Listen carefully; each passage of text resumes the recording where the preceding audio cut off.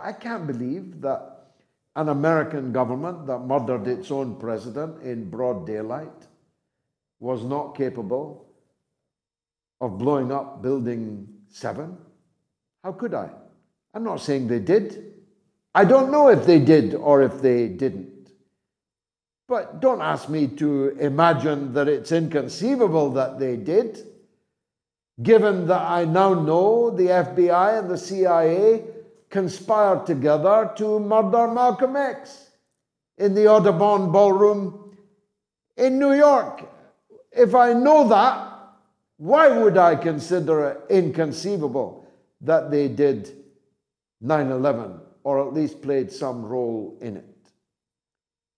Why would I imagine that so much of the 9/11 report has been suppressed? Why would I imagine that the petition should not even go before a grand jury to decide whether it has any merit or not? Why would I believe an American government that used 9/11 to seize unto itself plenipotentiary powers, tyrannical powers over its own people, and grant them to the security state, a security state that is now deciding whether these words ever reach you or not, at least on YouTube, Facebook, Twitter, Instagram, and other platforms on which I'm now talking to you.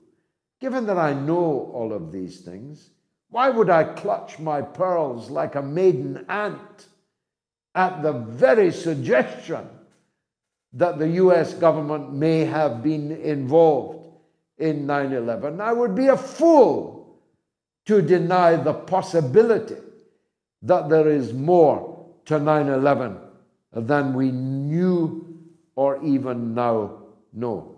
And whatever else I am, ladies and gentlemen, I ain't a fool.